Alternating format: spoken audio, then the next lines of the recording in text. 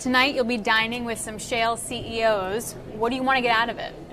Well, I'm actually not attending that dinner, so I don't know what they're going to get out of it. But if I was, obviously you want to look at what the investment profile and how Africa is provided for, particularly Nigeria. That's obviously my interest if I was at the dinner. And you heard from the IEA director today talking about the fact that it's really going to be shale that's going to account for about 3/4 of all the demand that we're going to see over the next few years. In your mind, then, how does OPEC fit into that? Well, first, OPEC is a 30% producer. So if Shale is going to take the balance of the market and leave us with that 30%, maybe that's nice. But I don't see that happening. There are cost issues. OPEC still remains the cheapest producer in the world. We're going to keep working at that to keep getting those numbers down. And a point will come when, really, quite frankly, when you begin to look at number comparisons, you're better off with an OPEC crude than a Shale crude. So I think ultimately, both people who work in the Shale environment and those who work out of OPEC-type countries, and for that matter, non-OPEC-type countries that are not within the Shale environment, we need to begin to get some commonality of understanding, because protecting the oil industry is key. It doesn't matter where you're coming from it. If you get the numbers too far down, we've seen what happens in terms of shale business. If you get it too far up, we'll see what happens in terms of consumers. So a stable oil production and supply market is key.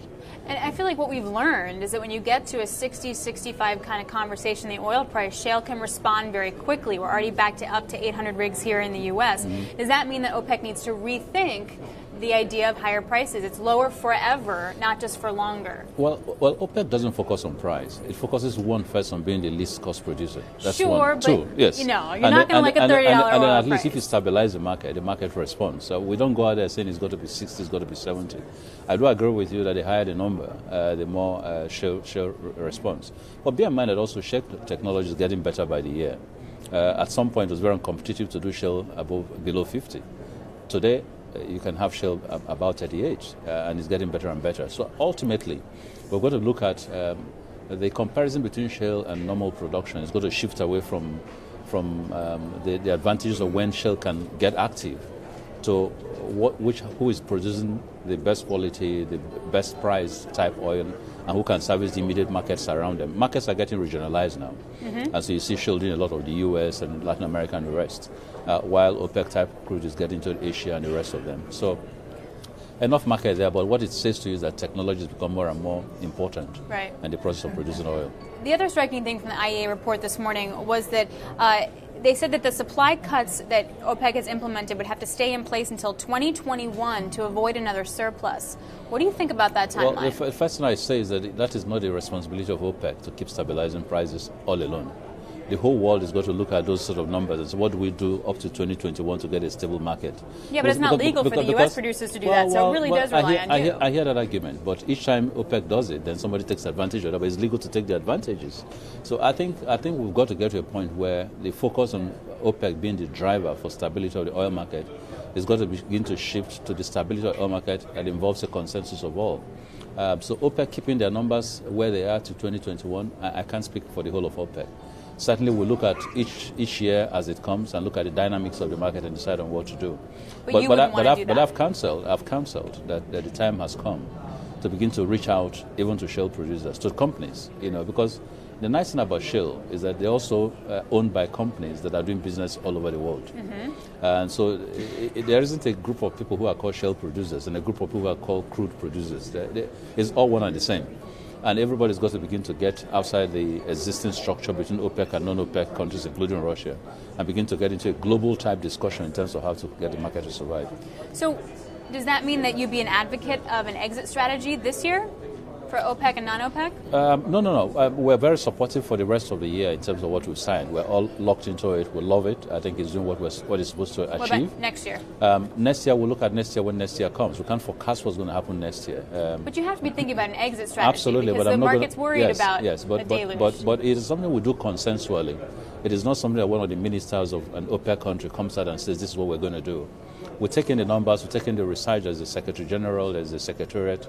We look at those numbers to make a decision. We still have 9 months to go in terms of what we've agreed as an extension. A lot of the options that are sort of being floated is that an OPEC, non-OPEC agreement, including Russia, might just last a while, that you guys would just work together. Perhaps you'd have some cheating that would be allowed. Perhaps you'd have kind of allowing X amount of barrels to come back every month unless prices collapse.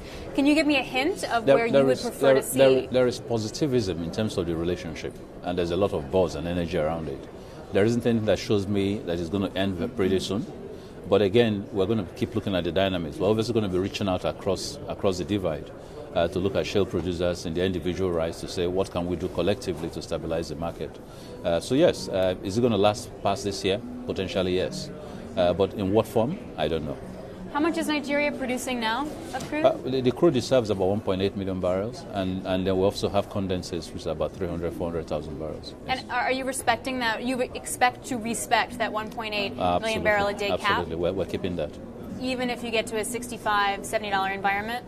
We'll keep that. I think we're prepared to work together, not work individually. So even if the price blossoms even to 100, not likely, of course, we will still sit down and say, well, how do countries go?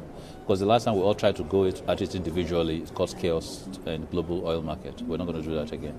And the other big point that came out in the IEA report is that they said that companies are not investing enough for future demand, to meet future demand. Now, you just had a really big conference, an oil conference in Nigeria. What did you learn about companies' investments overall and in Nigeria? A lot of buzz, a lot of energy, a lot of willingness to look at specific targeted markets, especially markets that have matured.